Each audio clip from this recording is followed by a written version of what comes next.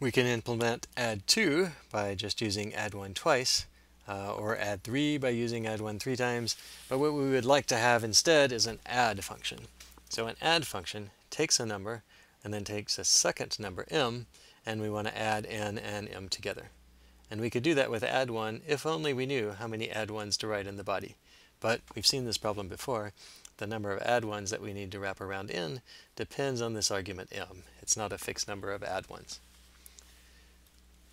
Fortunately, we can use the same trick that we had to solve the problem before.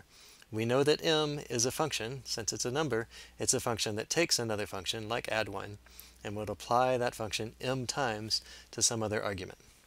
So if we take n and m times we add 1 to it, then we will have ended up adding m and n together. Right. So again, we're exploiting the encoding of m. We're exploiting the way that m is represented to implement this kind of primitive on numbers. And that makes sense. Primitives always are implemented in terms of the actual implementation of the data types that they work on. So we could double check that this add works.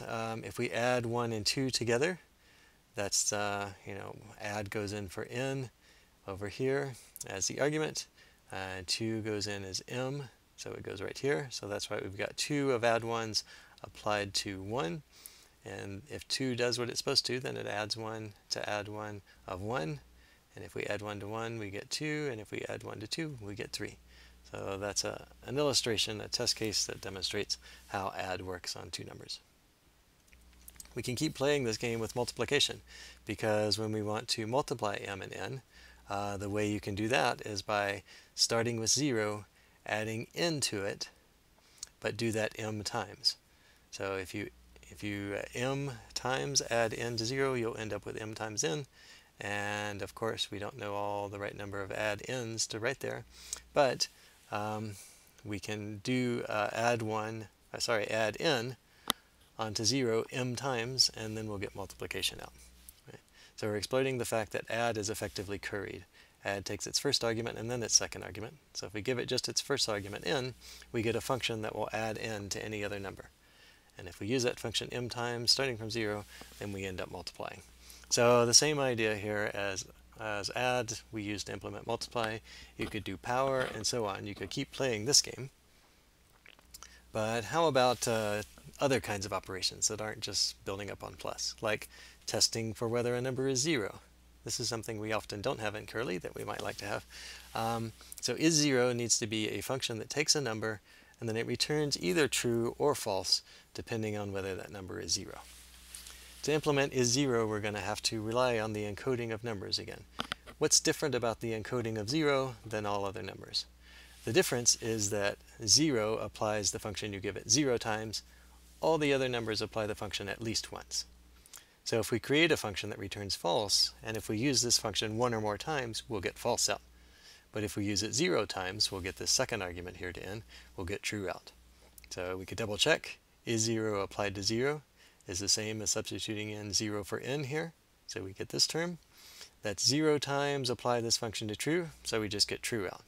But if we do is 0 of 1, it'll be 1 time apply this function to true, which is just applying that function to true, and we'll get false out. And if you do 2, of course, there's just more lambda x falses wrapped around this. Now you may notice that testing is 0 of 1,000, for example, will involve 1,000 calls to this function, and it'll keep getting false every time. So it's not a very efficient encoding of numbers, but it is a possible encoding of numbers. Finally, let's look at subtraction. So sub1 is going to be similar to add1. It takes a number, it takes and it returns a number. So it's returning a lambda f lambda x something. Our job is to apply f to x n minus 1 times. And we could try the same strategy we tried for add1, which was to first apply it n times, and then, well, in the case of add1, we could add one more use of f. Here, if we've already done it n times, we would have to remove one use of f. But it's too late for that. There's no way to undo a call to f. There's no way in general to get the inverse of the function f. So this strategy doesn't quite work for sub1. But it turns out to be on the right path. We just need to remember the previous number that we had in addition to the next number that we get.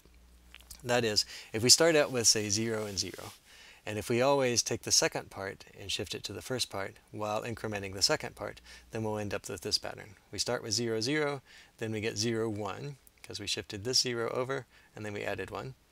And then, if we do it again, we take the 1 and save it, but we add 1 to get 2, and so on.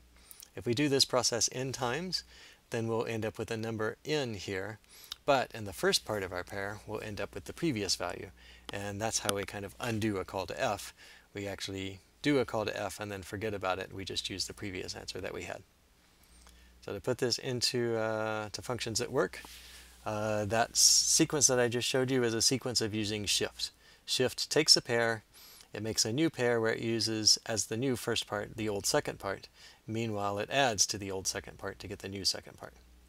So if we start with shift on 0, 0, we will pair 0 and 1.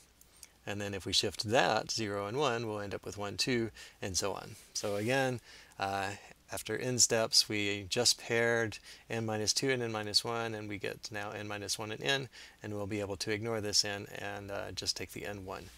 That's how we do sub 1. So instead of applying the function, so we take a number n, and we want to n times use the shift operation on the pair 0, 0, and then we throw away whatever we get on the second part and just keep the first part. That'll implement sub 1. And you can go double check that